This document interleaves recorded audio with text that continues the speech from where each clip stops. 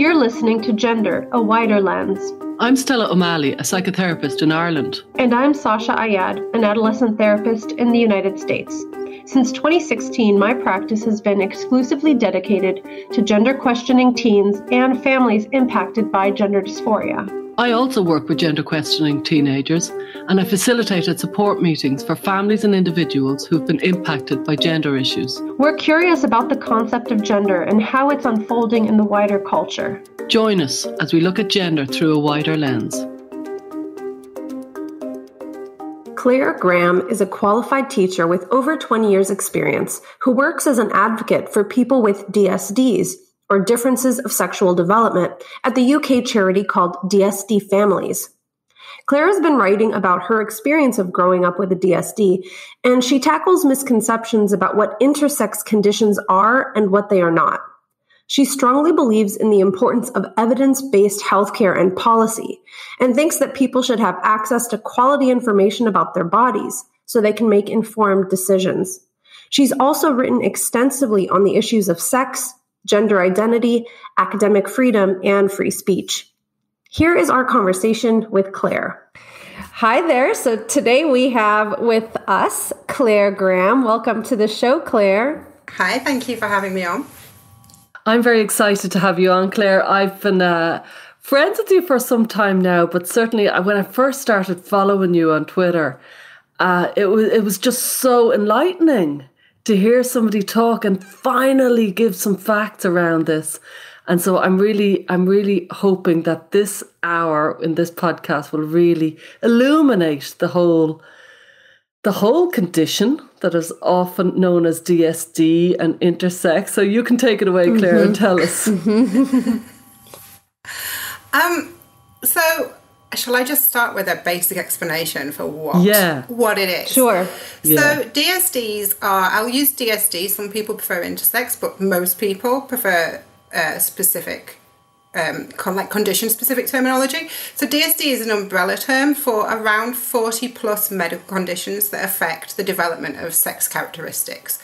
So mainly the reproductive tract, but it could also mean during puberty, like if you're a male, you might grow some breast tissue or something along those lines.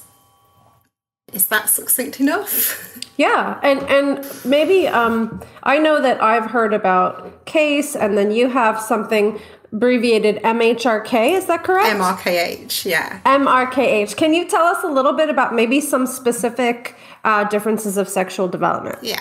Okay, so MRKH is someone like myself. So I have XX chromosomes, which are typical for a female. I have ovaries, but my internal reproductive organs didn't grow or didn't develop fully. So I have a tiny uterus, I have no cervix, and I have what they call a short vagina. CASE is a girl with XY chromosomes, so not typical for a girl. They can't respond to androgens, testosterone, so their phenotype, their external body, looks female. Like me, they wouldn't have a cervix or a uterus, and their vagina would be short because those don't develop fully. And can I ask, are they often get kind of mentioned, MRKH and CAIS, CAIS, I think. Are they the most common among women, or what is it? I think possibly so. MRKH occurs in around 1 in 5,000 women. So when using the word common in intersex or DSD terms is it's never going to be common. CASE, I can't remember, that's slightly rarer.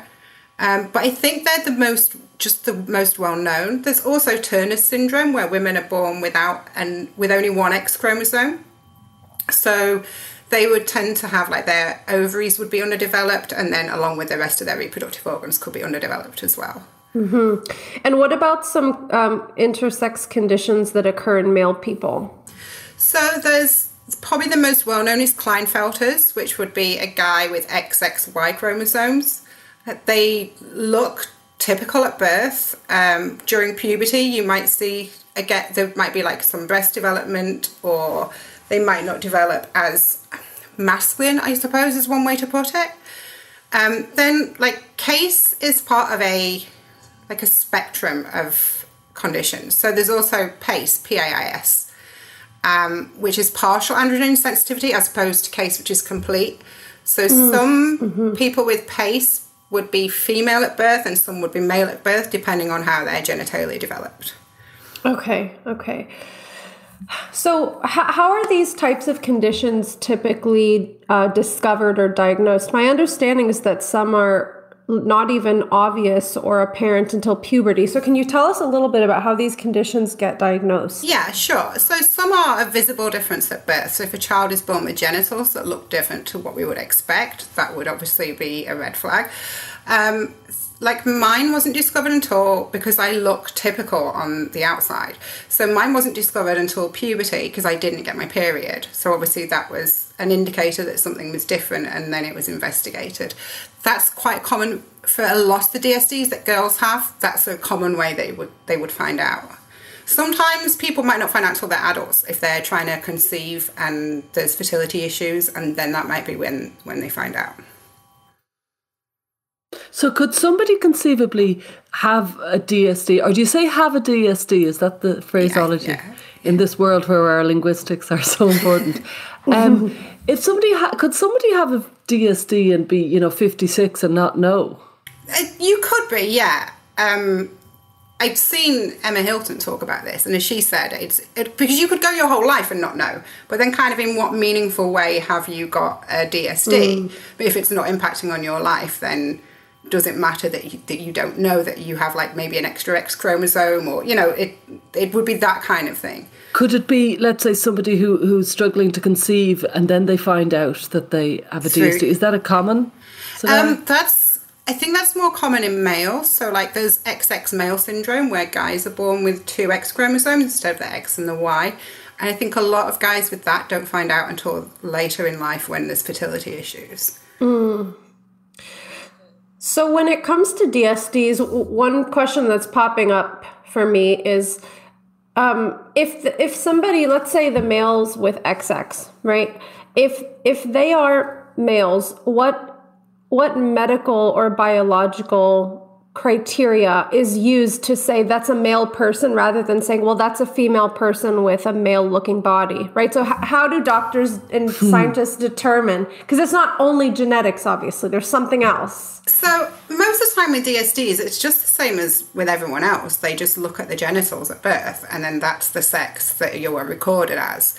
If it's more complicated, so if someone's born with what's termed sometimes ambiguous genitalia, then they would look at chromosomes, hormones, internal body parts, and so because they would want to get a bigger picture of the person as they grow as well. So what potentially could happen during puberty?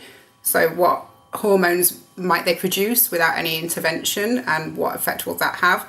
So it's like a much bigger picture than any one factor when it's a more complex case. And could I ask, is it always definitive? Is there always an answer? This is male with DSD, this is female. Is there ever a kind of, well, actually, we can't tell? Well, every child in the UK and every child in the US is given a male or female designation. Sometimes it's going to be very complicated to get to the answer, but they always do get to an answer, and that's most intersex orgs prefer that, because obviously you would be where it's so difficult to find out, that would be very rare. So if we were marking these children as X as opposed to F or M, they would be automatically outed then as having their DSD for the rest of their life. So the sort of the preferred way of doing it is that every child will have an M or F, will be male or female. Could you tell me a little bit about the history? Because as far as I know, like really in the 1950s and 60s, science hadn't caught up. So some children were being kind of misassigned, for want of a better word, or given the wrong sex. Is that right? And now science is pretty much caught up, and it's pretty accurate now. There was I think in the past, part of the problem was that there was a belief that someone couldn't...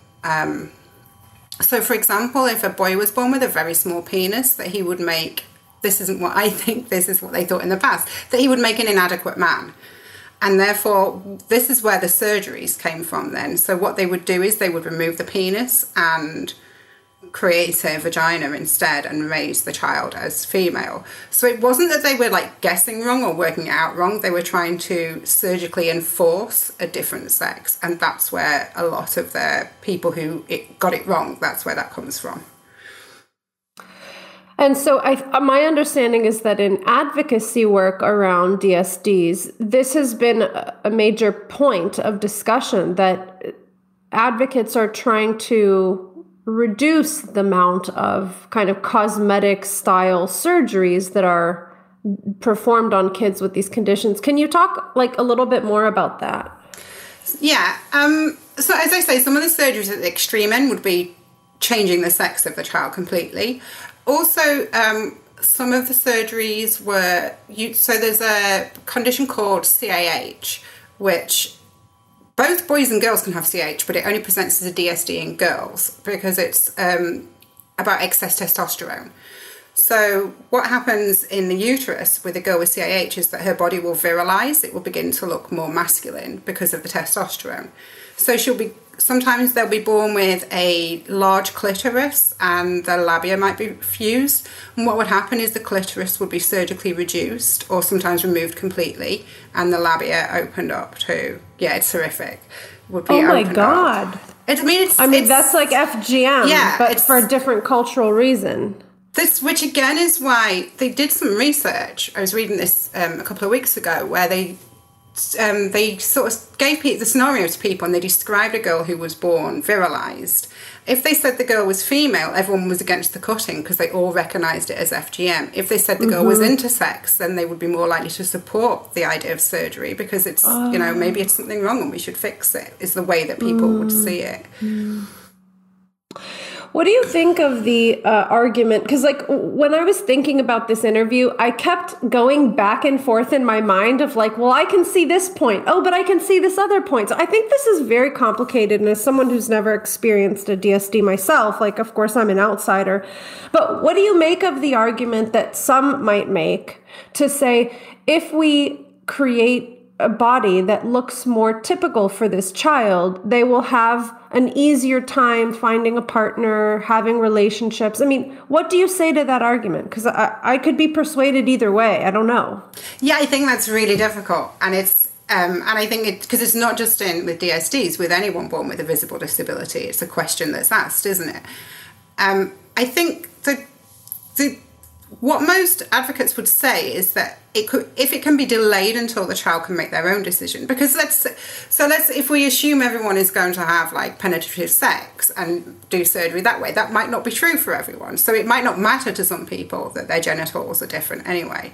So I think the older someone is, so they can make that decision themselves once they know their own body and their own sexuality, it's got to be better, I think, because there's so many risks in cutting into someone's genitals that ideally, if you can avoid it, that would be better.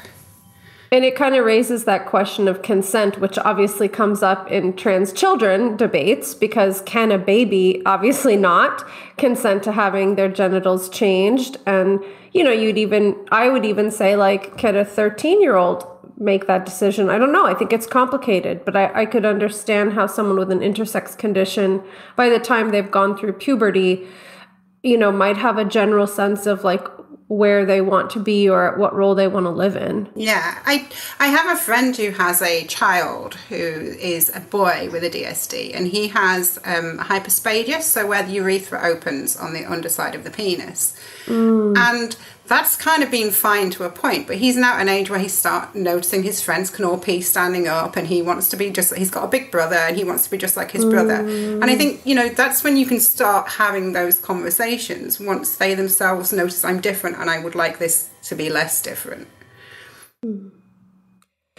Are these types of surgeries, are they pretty safe? I mean, like, for example, again, I don't know much about intersex conditions, but I do know that something like a phalloplasty, which is a totally different situation, it's literally changing one type of organ to another, is very complicated and risky. But for a surgery like the one that you mentioned about your friend's son, are those pretty safe? I mean, are doctors pretty familiar with those types of procedures to perform them safely? Hyperspadias surgeries are actually quite common. Boys born with hyperspadias are common. It's not always classed as a DSD. It can be a sign of a DSD. So I think the surgical techniques have improved. I don't think they've always been great, but they have improved. It's one of the difficulties with intersex activism is that they rely on stories from the past and they talk about it as though they're happening now. So you will find older people who had the surgeries where it wasn't successful or where it did damage and they wish that hadn't happened. But that doesn't mean that all the surgeries now would have the same kind of outcomes.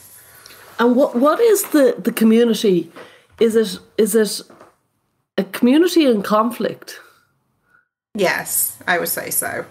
On all subjects, there's and like with the surgeries, you will find people who were glad they had surgeries when they were babies. It's so there's very little consensus. Yeah. Okay.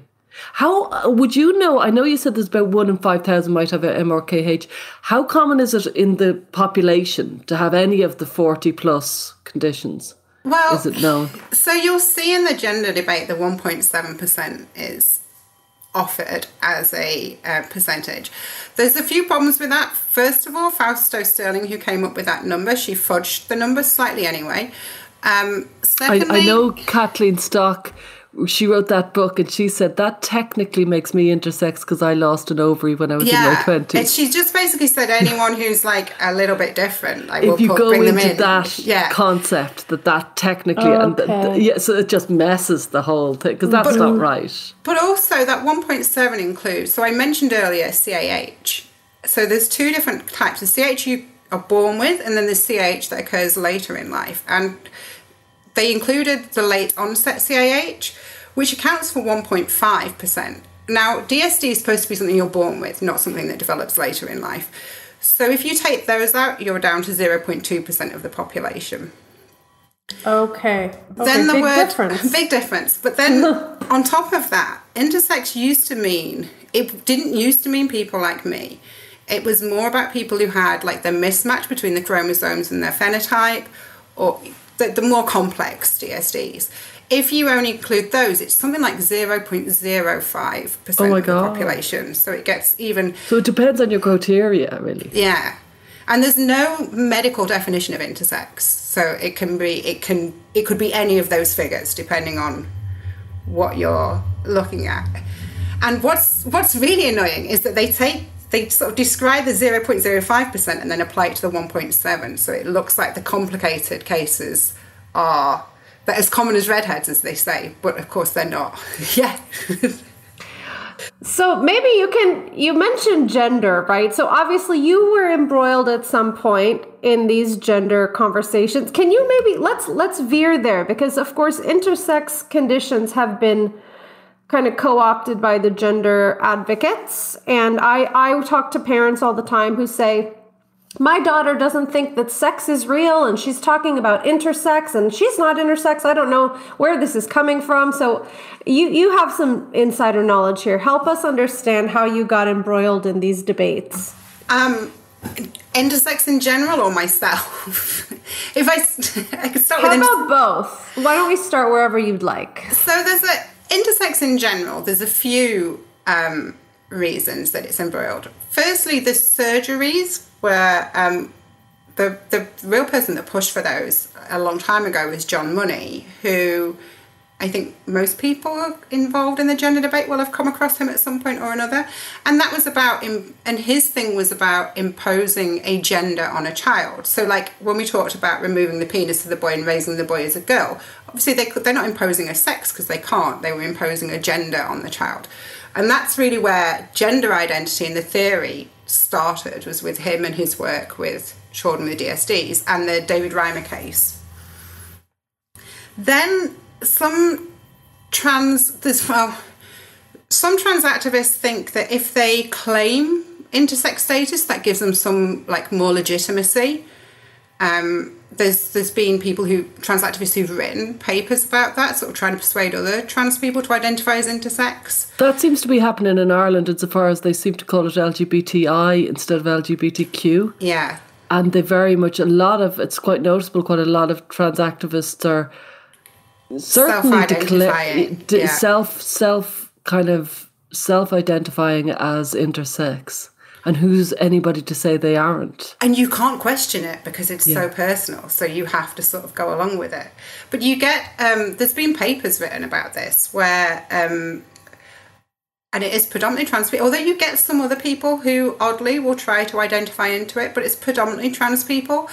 And often they have quite fantastical, because they don't really know anything either. So they claim some like fantastical like DSD that doesn't exist. And then, claim that that's them. And what's happened is because they're more willing to talk to the press, let's say, or like the media than most people with DSD is very private. So you end up then with the trans activists becoming spokespeople, even though they don't have the DSDs. It's a genuinely recognised problem. In the UK, the government did a survey, an LGBT survey, and they included the I for the first time. And at the end of it, they just said the data's meaningless because it's so obvious that so many people are using this, not meaning in a medical sense. So that's why we're in there, I think. I'm dying to know what got you in.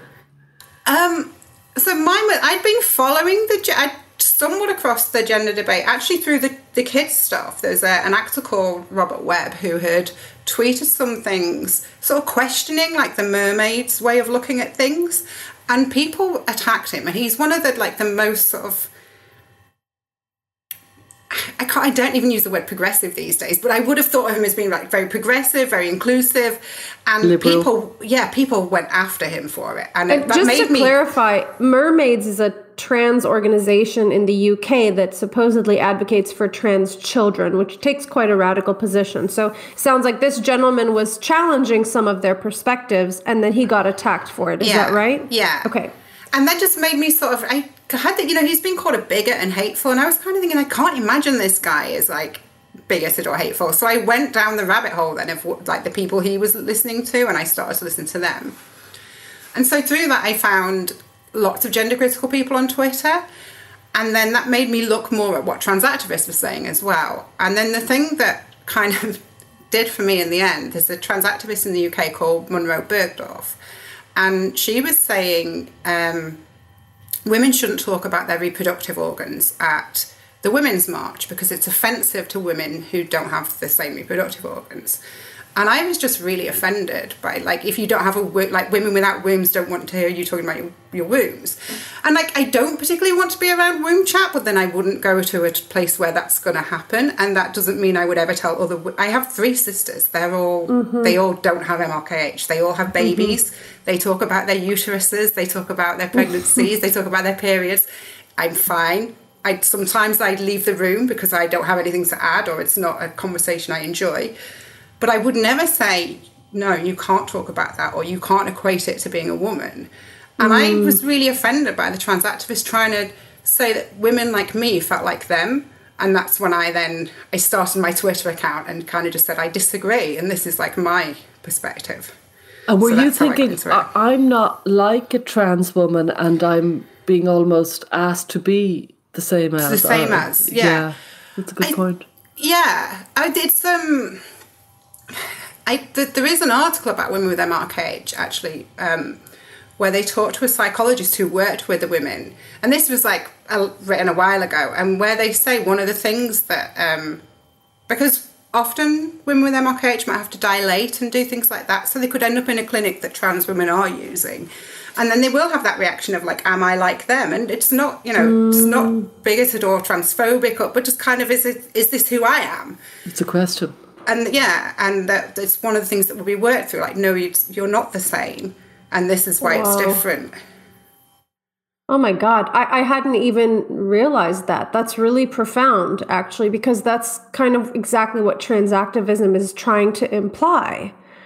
That if you are a woman with this condition, what makes you different than a male to female trans woman? I mean, that's kind of the implication. Yeah. That is the implication. Which I think is fine to be offended by without it meaning that you have a negative thought towards trans people. It's just like, that's not me. That's not my story. It's not my experience. It's not who I am. And when did you join? When did you kind of jump in? Sorry, Sasha. It would have been about 4 or 5 years ago now, I think. because I had my Twitter account that obviously got banned. Yeah, let's talk about that, because that may not be obvious to everyone. You're not on Twitter anymore. I'm not on Twitter anymore. Your heyday of Twitter is past. Yeah. And you were the great MRKH voice. Yes, you were much beloved on Twitter. But what happened? Why did you get kicked off Twitter? I was never given a reason. They just said, they said hateful conduct, which I appealed and asked for like the example of what the hateful conduct was, and then they just changed it to repeated violations of the rules. So I questioned that again and asked what rules I'd repeatedly violated, and then they changed and gave me a different reason, and then they told me if I emailed them again they wouldn't email me back, so there was no point saying anything else, and that was the end to it. A personal question: is your life so much better now that you're off of Twitter? It genuinely is. I knew it. Really? I miss I'm very it. late to join Twitter. I only joined in 2018, 2019, something like that, 2019. And so I got a shout. Is it really much better? Well, I got because my account was so active and I was tagged into arguments all the time. You were. I remember getting to the point of like waking up in the morning and like opening my phone and just that dread of like, what is like, what am I going to be hit with?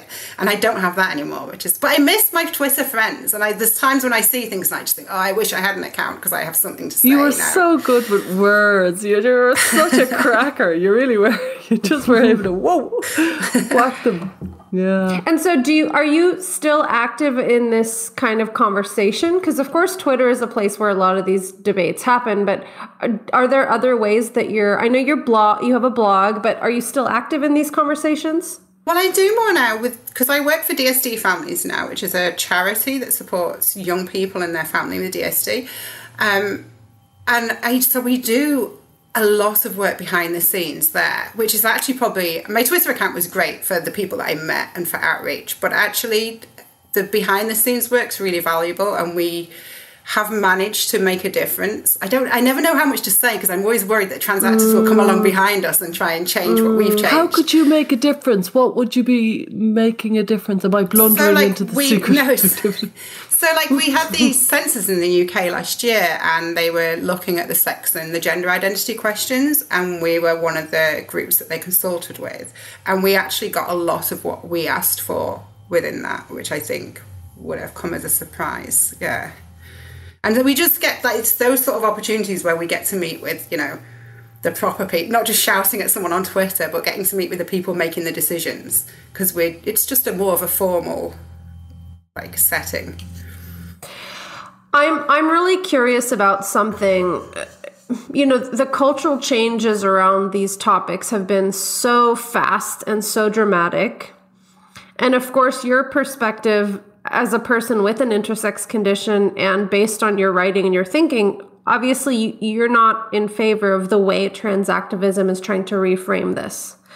But as you said, it's a community of people with DSDs with a variety of opinions. So what's the best argument on the other side of the fence to where having a DSD might make somebody, amenable to the argument that maybe sex is a spectrum? I mean, what's the best argument there? Because I don't buy it personally, but I'd like to hear like a good faith. What is the best argument there? I'm probably not the best person to try and argue that side. And I think that there are people with DSD who do struggle with seeing themselves as completely male or completely female. Some really like the intersex label for that reason. It just feels more comfortable to them. A lot of the sex spectrum's different. A lot of the sex spectrum articles you see being shared in intersex groups, and they kind of like it in that, like, oh, at last someone's writing about us. But I don't think they necessarily realise what the end game is with a lot of those articles, in that using us to deconstruct sex entirely. I don't think many of them realise that. They just see it as like, oh, finally, like someone's interested. And then I know the trans activists as well, they often will talk about how there's high rates of dysphoria amongst people with DSD, which is true, which I think is not unexpected necessarily. People with different bodies can have lots of different feelings. What I find quite curious is that rates of transition are no different to the general population. So we might have high rates of dysphoria, but we're not transitioning. Oh. I wonder if that's still true. I wonder if there's been any shifts in the last 10 years around that. Is there any data on it? Recent data? No, and it's intersex data, DSD data is hard to get hold of. A lot of what you find are self-selecting surveys done through LGBTI groups, so that makes it unreliable. Clinical data, though, that's the latest clinical data where they looked at lots of different studies, and that's what they came up with, was around 1% of people choose to transition as adults with a DSD. Wow, that's a small number. Yeah. So they overrepresent the dysphoria and imply that means trans, and of course it's two different things. I wonder if it's because you're more likely, I think, if you seek help with a DSD, to be encouraged towards bodily acceptance rather than like rejection of your body. But I don't know. I'd love to see someone do research into that and find out why.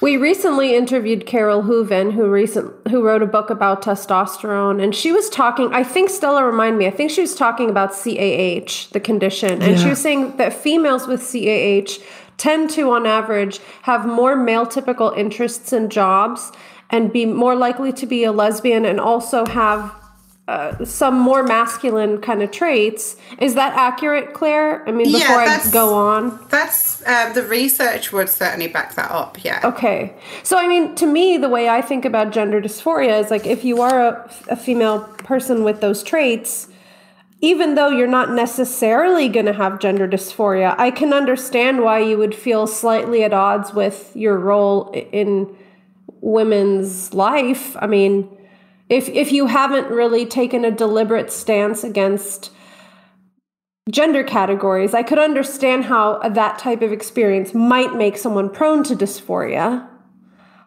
Yeah, definitely. And I think in general, I know, like,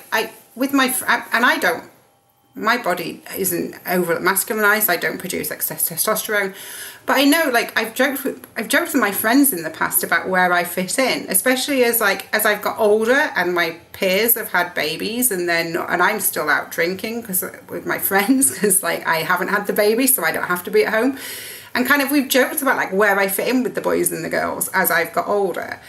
And again, like, I think like that could make you feel quite dysphoric if you weren't comfortable with it. It's always been funny to me, but I guess not to everyone. What's your position about, like, I know I saw it in Helen Joyce's book that there's an overrepresentation of women with DSDs in sport. I want to qualify this. We don't really know, but it seems to be. Is that right? There's often a quoted like quite a high number of XY women in women's sport. I think there could be several reasons. I have thought about this, and I think there could be several reasons for it. I don't think it's necessarily... if we talked about Castor Semenya, let's say, so Castor has a DSD called 5-alpha reductase deficiency, which means that's a really complicated one to explain. So it's to do with a deficiency in a certain like type of testosterone.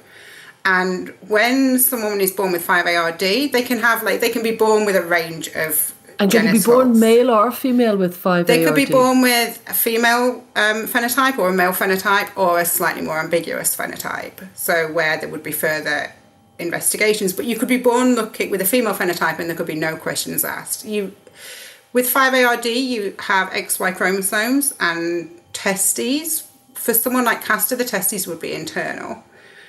Then what happens is at puberty, they start producing this testosterone and are able to respond to it, so their body will masculinize. And that can be varied in results. That can mean there's a famous thing called the guavidoches in the Dominican Republic, because 5-ARD is very prevalent there. It's genetically inherited. So you can get it with like a bottleneck where you get lots of people in the same place with it. I've noticed that. I've seen writing about that actually it can be very location specific. Yeah. Certain DSDs. So in the Dominican Republic, they have this thing, guavidoches, which means, I think it means balls at 12. And so basically what happens is the testosterone begins to impact their body, and their penis will then grow later in life, and their testicles will drop and they will look male. That doesn't happen to everyone with 5-ARD, but that's one possible, which again, if you think about feeling dysphoric, I can imagine that would induce a lot of very complicated feelings. But are people born with 5-ARD always like biologically female? Is this a condition that affects only female people? It affects male people, as in genetically male, so XY chromosomes. They would all have XY chromosomes. And can it affect female?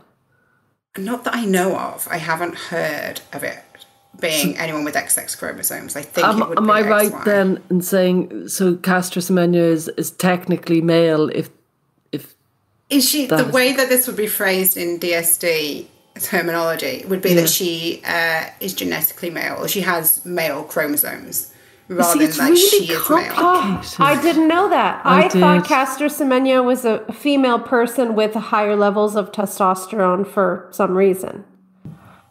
No, so she has XY chromosomes and internal testes, which makes her very interesting as a case. Incredibly complicated as a case, as far as I and can you get. can see why someone like that may have an athletic advantage, because obviously there's the testosterone there doing its job. But I think, but not all DSDs and not all XY DSDs would have a similar advantage. Could I ask, would most people, male, let's say, who are born with 5-ARD, would most of them be brought up as female? Because I gather Castor was brought up as female and then puberty would have kicked in. It would depend on the genitals she was born with. So, and I've seen her parents say, you know, I changed her diapers, so I know she was female. So I assume that Castor was born with typical female-looking genitals. And there were also stories from when she was older, and they began to question Castor's sex, and she would have to show her genitals to be able to compete when she was a teenager. So she must have had typically female-looking genitalia. I can only assume, because no one really thought to question that until she got much older. Female sports seems to be in a really... When I read Helen Joyce's book about the female sports, I just thought, well, we haven't a clue now. Because at first they did it by the visuals of the female genital, and then they tried the hormone levels. Then they tried the chromosomes, but they couldn't say it was as simple as XX and XY, because it's not. And then they moved on to testosterone levels, which is where I think they are now. I'm talking about the Olympic Committee. And all three, as tests, don't really encompass DSDs appropriately. Yeah. So, well, the rule now is actually, they say it's testosterone, but it's testosterone plus chromosomes now. So women with CAH who have the excess testosterone, XX chromosomes and ovaries and excess testosterone, the rules don't cover them. They don't have to change their testosterone. It's XY women with internal testes who can respond to testosterone. So, for example, case women wouldn't be included in the rules either, because they're not responding to the testosterone. So, is it getting better then? Are they kind of? It's difficult to say. It's really, and especially at the moment, because it's so, the intersex sport stuff is so embroiled with the trans sport stuff. So it's very difficult to say how it's going and how effective it is.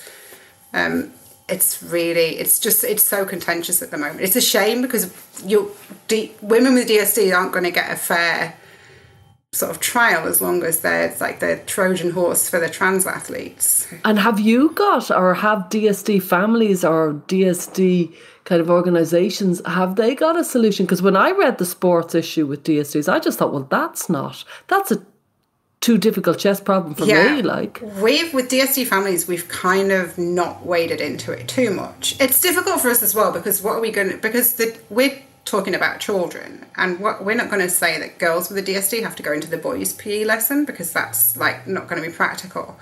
So it's not something we've really. It's curious that I know they were looking at, like, there's a podium where they suspect all three women had a DSD, and it is curious, and maybe there are questions to ask about fairness, and we're open to like a discussion, but it would have to be about DSDs and not be about trans inclusion as well. What about the psychological aspect of this experience of having a DSD? I mean, of course, you can probably speak from your personal experience and also as a person who works for DSD Families, you've probably met lots of young people with these experiences. What is this like? What are some common experiences around growing up and the body? And can you just share some more about that? It can be, a diagnosis can be quite traumatic for the whole family. Especially later in life. I know, like, my parents found my diagnosis really difficult because I was 18 by the time I was finally diagnosed. And that's quite, we'd spent 18 years assuming I would just, like my sisters have done, sort of go on and have my own babies and that would be my life. And obviously that wasn't to be. So it's like, my mum and I sort of talked about it, like, it's like a grieving process that you go through. You kind of have to, like, put that, let that go. And then work out, well, what is life going to look like instead? I think that's quite typical for a lot of people when they get their diagnosis. It is recommended when they notice a baby with a DSD in the hospital that there should be a psychologist or psychiatrist as part of, like, the multidisciplinary team who's there to support the parents through it. But that's not. That's not me. That's not. Do you hear that? Yeah. Okay. But that doesn't always happen, unfortunately. Psychological support is quite woeful. It's one of the things that DSD Families that we campaign for all the time is better psychological support because most people need it on some level to come to terms with their DSD. And talking about the kind of the needs of the community. Is intersex considered a throwback word and is DSDs a kind of accepted phrase? Or I'm still uneasy because I find when I say DSDs, people don't know what I'm talking about if I say it. It's tricky. Intersex is the word most people know, but it's not the word most people with DSDs use.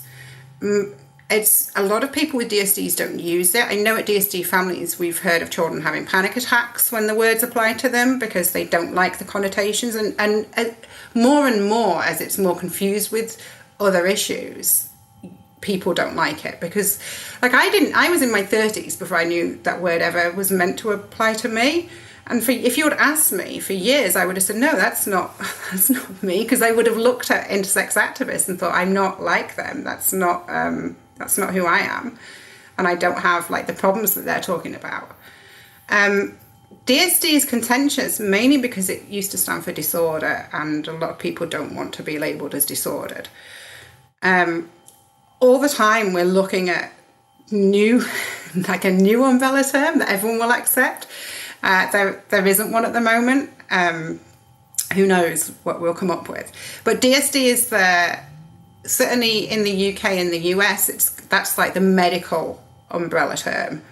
So most people with a DSD would have come across the term DSD more likely than come across the term intersex. Unless they're sort of politically engaged, then they might. So when you were 25 or 30 and you saw the word intersex, you thought it had nothing to do with you? Nothing to do with me, yeah, absolutely nothing to do with me. And especially with, like, the LGBTI, as that increased, so kind of why would that be? I'm what they would call cishet, so why would I be there? Mm-hmm. So yeah, nothing to do with me at all. I remember saying, even when I started my Twitter account and I was tweeting about having MRKH and people kept coming to me with intersex questions, I was like, why are you asking me? It wasn't until I started researching, then I was like, oh, now I know why. Because, like, MRKH is counted in the 1.7. It's and when you were told at 18 you have a condition called MRKH, nobody said the word intersex. No, but then to be honest, they didn't tell me it was called MRKH either. What did they say? They just told me I didn't have a fully developed uterus and I didn't have a cervix and I wouldn't have children, and then they sent me home, and that was. They didn't say, "Oh, we know what this is. Like, no, here's the information." No. And we didn't know to ask. We didn't know that they might have a. I just thought it was an unfortunate thing that had happened to me and only me. Kind of. Finding out I had a name was really important because then it was like, oh, if they've named it, there are others. It was such like a really important moment for me. When did you find out it had a name? In my late 20s, early 30s. Oh, you were 10 years. Yeah, I'm just I'm the only one in the world. Yeah. Oh my gosh. I'm totally shocked by that. Was that a rough time, those years before you had any concrete information, or did you just think, weird gamble of the die or roll of the die, here I am? Yeah, I think I'm quite fortunate. I went to a primary school that had a lot of children with, it was a mainstream school, but we had a lot of children with disabilities, physical disabilities, which included children with rare genetic conditions and things. And I think I was just kind of like, well, I'm just like one of them in a way, you know, kind of like some of those have got a thing that's only them, and that's just like me as well. So I think like that's how I sort of rationalized it in my mind. Yeah. And how did you end up discovering that there was a name for your condition? Someone had asked me why I was married at that point, and someone asked me why I didn't have children, and I tried to explain, and they were sort of saying, well, what's it called? It must have a name. And I was saying, no, it doesn't have a name. And you said, I never thought of that. Yeah, and they were like, it must have a name. You can't just like, it can't just be these things have a name. And then that made me like go and Google. And I just Googled everything I knew and then found MRKH and was like, unbelievable. This is me. This is what I have. What did you feel at the time? Were you, what was that like? I remember being like, slightly upset that I hadn't been told it had a name, so I hadn't been able to go and find other people. But then, as I say, also just that thing of like, oh, there are others. Like it was a really nice, even though like I hadn't met another person or I wasn't talking. Yeah, it was quite a nice moment. And how soon did you meet somebody with that condition? I've never met anyone in person with it, but I've talked to people online. No. Oh. But I've met people online and talked to them, which is in itself is just being able to say to someone else, like, oh, like, you didn't have your period too. What was that like? Is a really nice, like, a thing to have, like a bonding thing. Oh my God, so you've never met one in 5,000. I suppose I can see why you'd never meet somebody. Yeah. I just presumed you'd meet in organisations, if you follow me. They do have, like, I have discovered there are MRKH groups and they do real world meetups, but I don't know. I've spoken to someone who went to one and she said there was a lot of sort of standing around and crying, which I get. People are processing like their grief and how they feel, but I don't know if that would be right for me. I think I would feel really uncomfortable with that. So yeah, it kind of... That's fascinating. Sorry.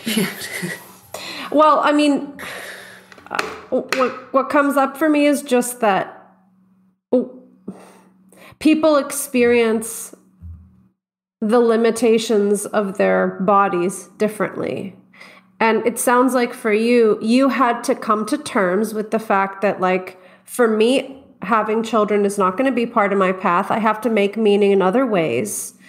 And that's how one must move forward from any kind of, like, biological limitation. And it's just interesting to hear that, I guess, for some people, maybe depending on their temperament and how they were thinking about things or how late they got their diagnosis, maybe just coming to terms with that is really, really challenging. Until I met you, I thought it was really quite simple, that men were XY and women were XX.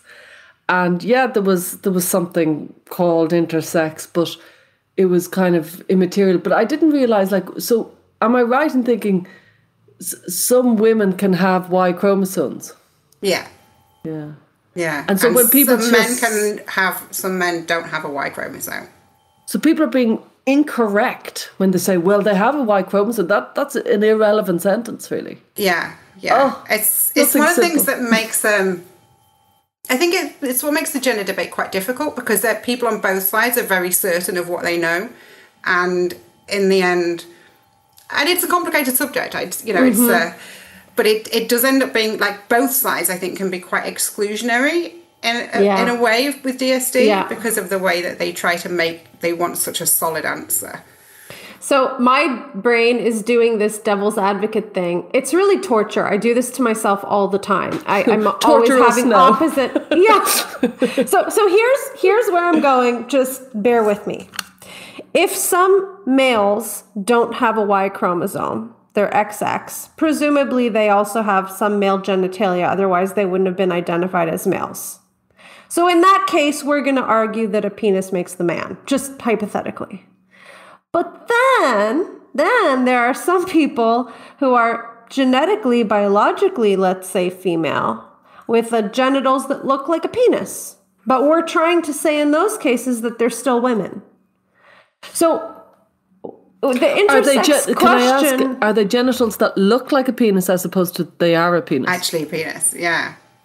Well, I mean, I guess this is what's so freaking confusing. And to be fair, I've also seen in kind of like biology textbooks for children in fetal development, the differentiation between sex organs, one goes this way and one goes the other. So the creation of a vagina versus the creation of a penis, they start with similar roots and then they differentiate to some degree. So like, this is really throwing me for a loop because it's not super straightforward as to like, what qualities are we going to agree on that constitute what makes somebody a man with a DSD versus being a woman? Like, is there some kind of agreed upon definition amongst the DSD orgs that say, well, here's why we call this person a woman with a DSD rather than calling this person a man? That's my question. Yes, mine too.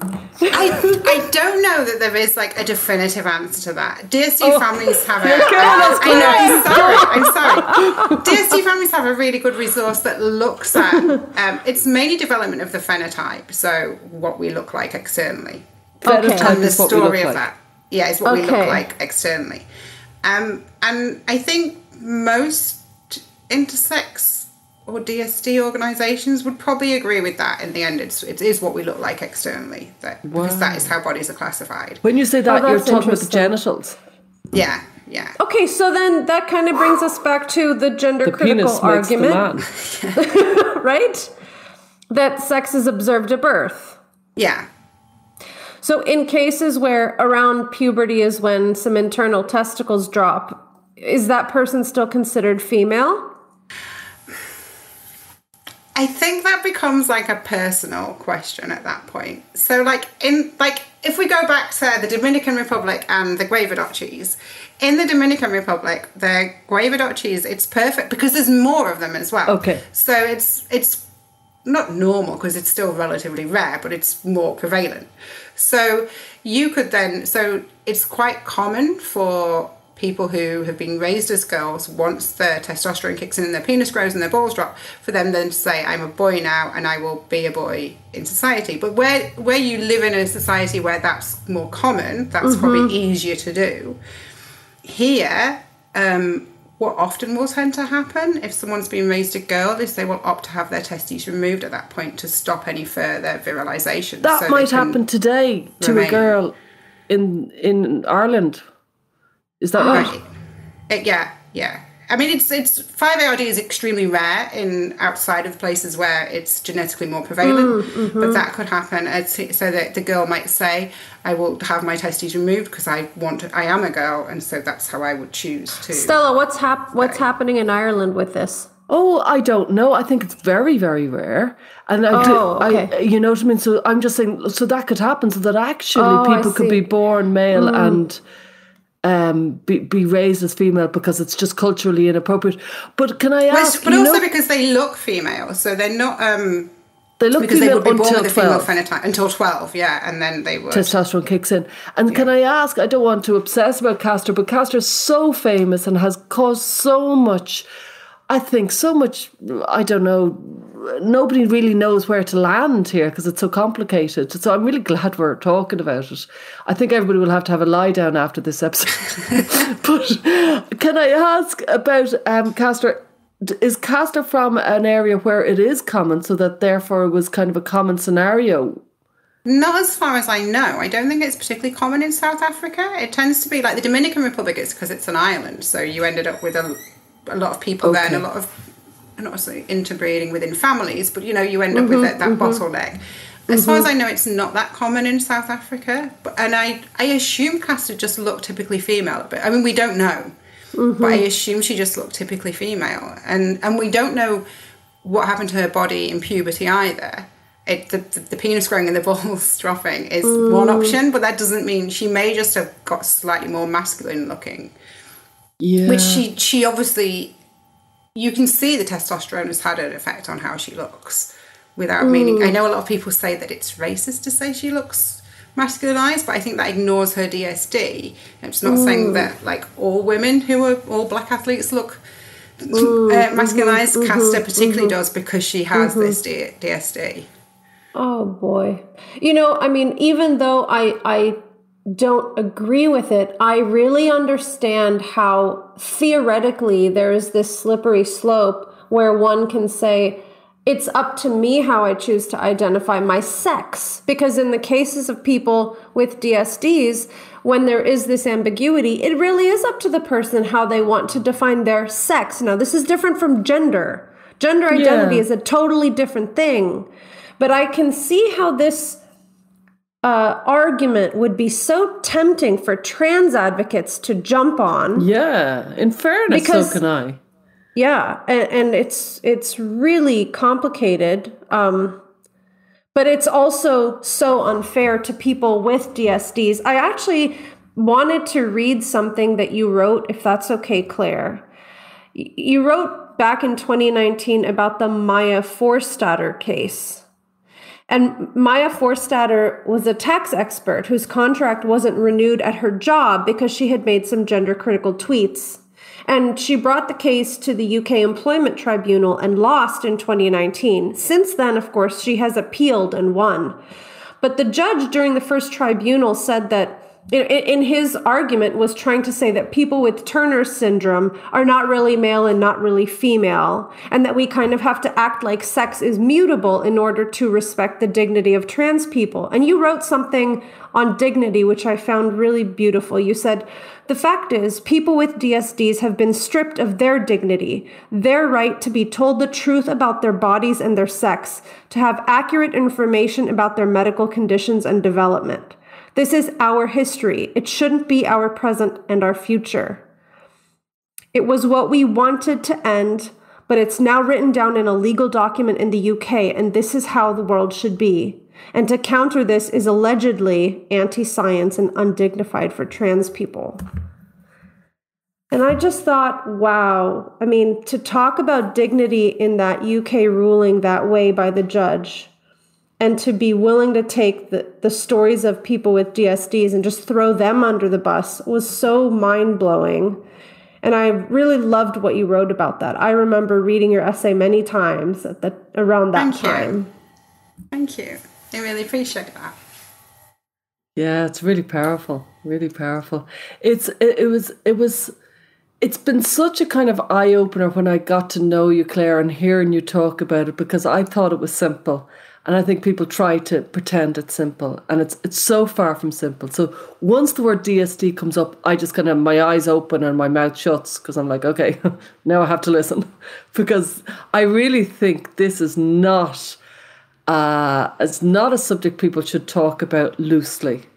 Did you read either Helen Joyce's book or Carol Hooven's book on testosterone books? I haven't, no, but I want to read both of them. They're both on my list of books to read. Both of them, I think, write brilliantly, but what would I know? So I think they both write brilliantly on that issue. It's a really thorny issue. Is it getting more out there, do you think?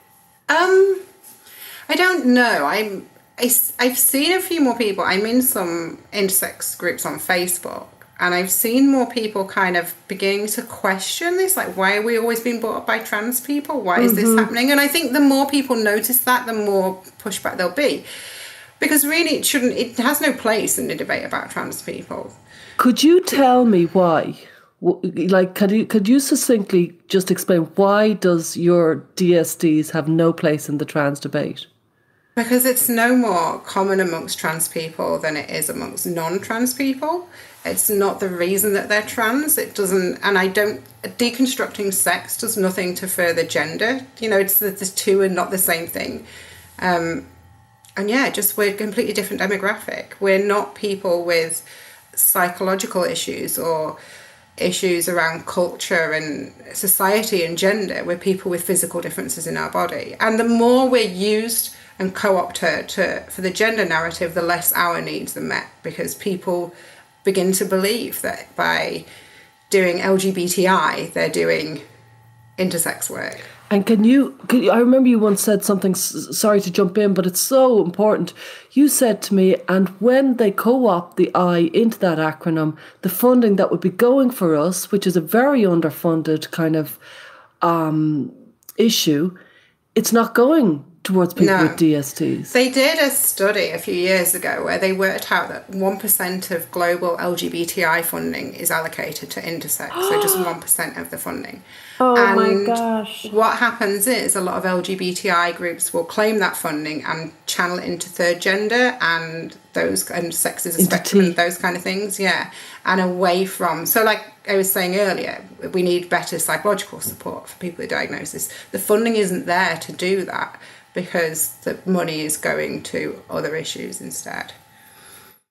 And it's funny because they're trying to blur the lines between the sexes, claiming that will help loosen up gender roles, but in fact it does the opposite.